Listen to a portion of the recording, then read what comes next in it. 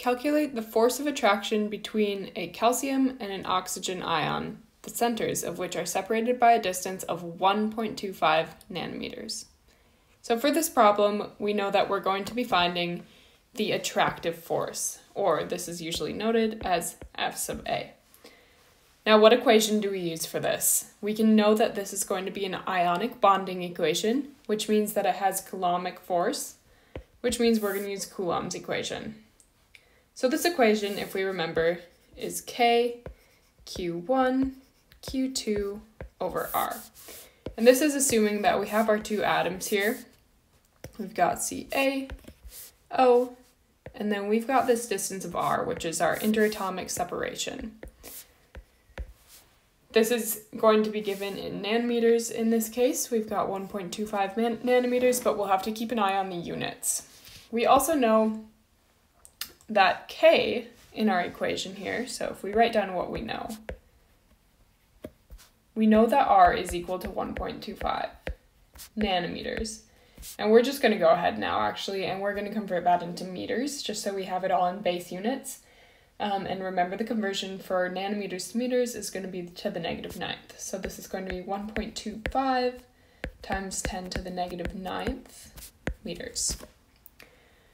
Again, we also know K, that's Coulomb's constant, and that's 8.99 times 10 to the 9th.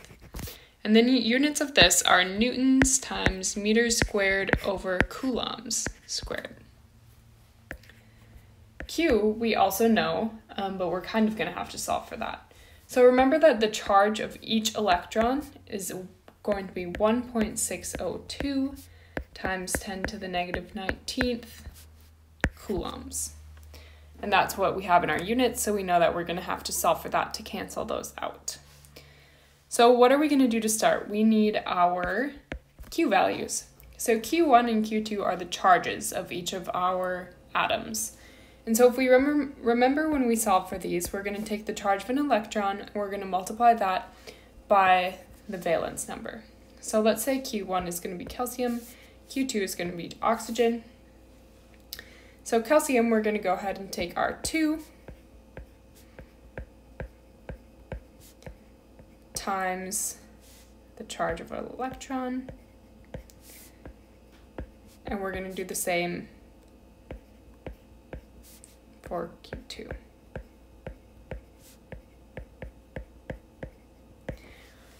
For these kinds of problems, we can go ahead and take the absolute value of the valence number as well as the charge, because technically they will cancel out in the end.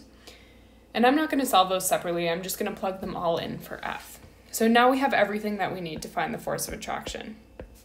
We can go ahead and plug everything in. So K, we've got 8.99 times 10 to the 9th, and then we can go ahead and add in our 2 times 1.602, and I'm just going to go ahead and square that because that is the same for both Q1 and Q2. And then that's over our R squared, which is 1.25 times 10 to the -9th squared. So we can go ahead and plug this into your calculator. I'll give you a few seconds to do that. All right. So for this, I got 5.9 times 10 to the -10th. I'll write that in scientific. Those of you. Now, what unit is this going to be in? We can probably make a guess based that it's a force unit, where it's probably going to be in newtons, but we always want to double check that. So we're going to go ahead and do our unit evaluation. We have our 8.99 times 10 to the 9th is in Newton meters squared coulombs squared. And then that's multiplied by this slew of other values. So we're going to go ahead and take the top, which we have these 2 coulombs. So we have Coulomb squared because the valence number is unitless. And then in the bottom, we have our meters distance squared. So we can go ahead and we'll cancel the coulombs meters. And just like we thought, that gives it to us in newtons. So that's our answer, 5.9 times 10 to the negative 9th newtons.